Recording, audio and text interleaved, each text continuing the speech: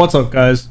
Far too many times I have been on the internet when I was first starting to stream trying to figure out what were the best settings for OBS Studio or Streamlabs OBS as far as encoding, as far as bitrate, as far as how do I set this up what's right for me. So many times I went to other people's channels and I got settings that were just completely wrong or just didn't work for me, because what they don't tell you is that it is different for every single person, and I'm going to show you in this video exactly why, right after the intro.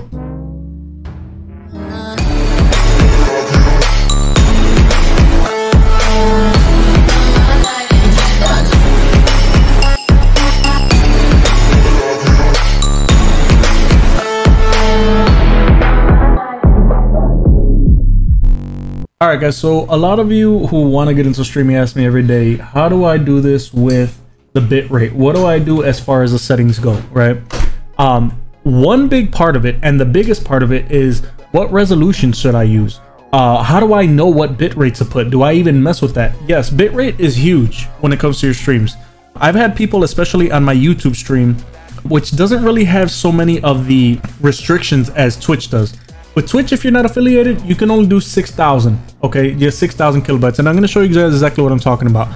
So when you go into Streamlabs, let's say you're using Streamlabs, right? And you open the settings page, okay? When you go to output, this is very important, okay? Now, you're going to see all this grayed out right now. That's because I'm currently using Streamlabs to record this video. However, you guys see my bitrate? My bitrate's at 40,000, okay? Now, I am blessed through God enough to be able to do that because I have fiber internet. So here's the biggest thing. Here's the guide on how to figure out how and what number to punch in here and how much your internet can handle as far as how clear your video is going to be on YouTube. Now, if you're on Twitch and you can do 6,000, that's as far as you can go anyway. If you go to an affiliate status, you can do 8,000, but that's not very much better, to be honest with you. When I look at my stream on Twitch and I look at my streams on YouTube, the difference is night and day. The clarity on YouTube looks like people have actually accused me of not even really being live. That's how clear it is. Okay, so I'm going to show you how exactly to figure out this number for you. Now, here I went to speedtest.net. It's speed test by Ookla. You can use any internet speed test. They're pretty much all, you know, very similar. All right. Now, when I test it, you can see here that the first result it's going to give you is your download speed. Okay. Your download speed is important because that's your connection. You know, it's how fast your internet is, how fast you can download things, blah, blah, blah. We already know that's why it's called the download speed. That's how quickly you can download speed now. You can download speed. That's how quickly you can download files and things like that. So at this point, according to my readout, I can download at a rate of 898.43 megabits per second. All right. As far as my upload, according to this, it looks like it's going to probably top out around the same thing. Now, that's the benefit of having fiber, okay? Recently switched over, and it's been the best thing in the world. I can comfortably stream at a very high bit rates to platforms that allow that. Now, here's the thing. You see this number right here? That is the number, guys, that you need to use to determine what you're going to put into this slot right here when you're setting up your stream, all right?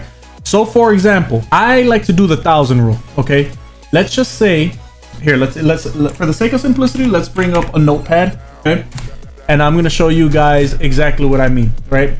So I like to do the 1,000 rule. All right, so according to this, I got 800, and let's just round it. Let's say 890. Okay, 890. So I like to add the 1,000 rule. So if I said 890, then add the 1,000. So 1, 2, 3 zeros. Okay, so technically, if I wanted to, not that I would try to, because you do start getting a diminishing return, right? Which is to say that when you stream past a certain bit rate, it's not going to even be visible to the naked eye anymore. So whether I'm streaming at 40,000 or 60,000 or 800,000, at a certain point, you start not even to see the difference in clarity anymore, right? So according to this, because my internet, and I know that my streaming PC could handle it, I could stream at 890,000 kilobits per second, but I'm not going to do that. I mean, 40,000 has been so clear, it looks like a regular uploaded video anyway. Okay, so let's say you guys tested it, and let's say you're like on another internet service provider where your upload speeds are not matched with your download speeds. Let's say you're getting an upload speed of constant. Okay, let's say you tested and your average is around, let's say, an upload speed of 20, right? Okay, so you get 20, and you know that it's usually around 21 or 22, but you want to be safe. You don't want to start losing frames, right? Because if your bitrate isn't right, guys, you'll start to lose frames. Your stream will start to look choppy. So let's say it's 20. Now you add the 1,000. Theoretically, you can stream at 20,000 kilobits per second to the internet. Now, again, guys, this is very platform dependent, okay? On YouTube, you can get away with this. On Twitch, you cannot. I've tried going past 6,000. I've tried doing 6,500, whatever. I've tried 20,000. I've tried so many different numbers. They won't. The stream it will not stream. They will not allow it. The encoder enforcer settings are very, very prominent in Twitch, so they won't allow it. I don't know why they're so. That's why when you guys look at Twitch streams and then you look at YouTube streams, you can see the difference in clarity. So that's how you do it, guys. If your stream, if you're getting an upload speed of like 8 or 12, okay, well, it usually comes out around 12. So guess what? I'm gonna put in 12,000. Now give yourself some headroom here, guys. If you are getting a constant speed of like, let's say 12.5 or 12, do like 11 or 10. Keep it safe, because sometimes your speeds can dip, right? Especially if there's a lot of people on or whatever, depending on your internet service provider. So that's the rule, guys. That's the rule that I found works for me. And the reason I'm making this video is because so many times I would say, okay, what's a good bit rate? And then I would try something that someone else put on their video, and guess what? It looked like crap. Or then I would put one that didn't work before I changed internet service provider, and I would put one that was a little bit higher, and then I was losing frames. So I figured out that that's what I could get away with. So when you test your speed, guys, this speed right here doesn't even matter, okay? Does not matter. Your download speed, it matters obviously for you, but when you're a streamer, a content creator, and you want that really fluid, really clear picture, and you have the upload speed that you can do it, this is the number that you want, guys. You want to do it as much as you can. If your upload speed is only like 8 or 10, then you want to keep it around that. You take that one first number. If this is right here, it's 894, because again, I'm blessed through the grace of God. I was able to find an internet service provider whose upload speeds match their download speeds. But if it was like the way that I was before, where I was getting like 20, I would take that number and I would make it like maybe 20,000. I would get like anywhere between 21 and 22 for upload speed. So I said, you know what, let me just take the safe number, do 20, and then put the 1,000 behind it, right? If you're getting an upload speed of 2, then you do 2,000. You know what I mean? Not that I would hope anybody has an upload speed that low, but you know, in today's day and age, I'm sure that it's still possible. However, that's kind of my guide to the upload speeds, guys. Now, all this other stuff, recording, you can put this number as high as you want. Here's the thing about your recordings. This is not internet dependent, okay? The recordings are going to be really dependent on how strong your graphics card are, how much VRAM you have left over, how good the GPU is. If you have an extra graphics card, you can use it, and you can come down here and say, I want GPU number 2, which would be here. GPU 0 is your first graphics card.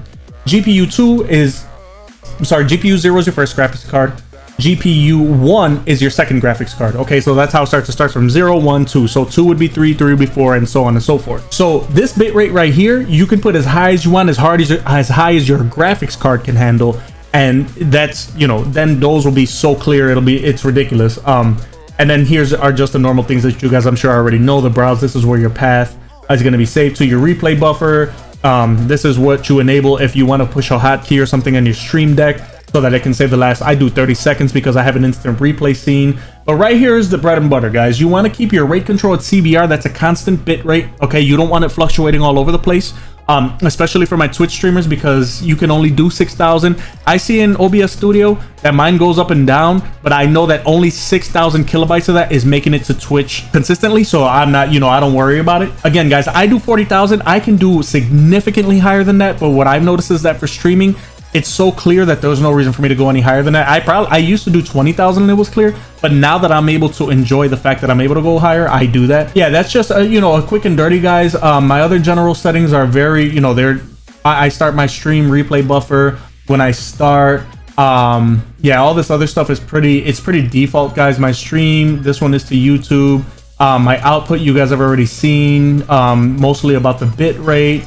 Audio is just my line in, because this is my streaming PC. So the line in is the one that comes from my GoXLR sound mixer and goes into the line in of the back of my streaming PC. My video, I don't rescale anything, guys. Everything's at 1440p, 32 samples for the Langso sharpening scaling. Common SPS values, and 60 is the highest you can go, because that's what you can see on YouTube anyway, or Twitch, or anyone. I don't know if anyone that even goes past 60 FPS. The hotkeys are just, you know, programmed. This is like the hotkey that I have programmed to my Stream Deck or whatever, and that's just to save the replay because I need that. And the advanced guys I leave alone. The advanced, I make this a high priority, and I put the color space to 709 and full. Otherwise, your stream will come out like much more dull. And not to say that it'll look bad. It's just that the colors won't be as rich. They won't be as defined. They won't pop as much as they do if you. The default is 601 and partial. I put all of my video sources to 709 and full. And everything else I pretty much left alone if I can remember. Yeah, I mean all this other stuff. I don't have a delay. Yeah, I don't have a. Yeah, there's a retry delay. I don't know why. I guess that's if your stream like disconnects and then tries to reconnect. Other than that, guys, I don't have a game overlay. My scene collections, this is just for backing up. Notifications, you know, this is just your normal boilerplate stuff. Remote control, I don't even know what that's for. But yeah, this is that's pretty much it, guys. So if you have any other questions, please feel free to let me know. I will always reach back out to you guys. I really appreciate all the support. You know, hopefully, God willing, approaching the 500 subscriber mark, and at that point, I will be doing a giveaway, guys. Please stay tuned for more on that. We will speak more on that as the time approaches. I'm gonna go ahead and I will talk more about what the giveaway will be, how you can enter and stuff like that. But until, guys, remember that Jesus loves you, man. He died on the cross for all of us. Living for him is a no-brainer. Please be blessed, be good, be safe, treat each other right, and I'll see you when I see you. Peace!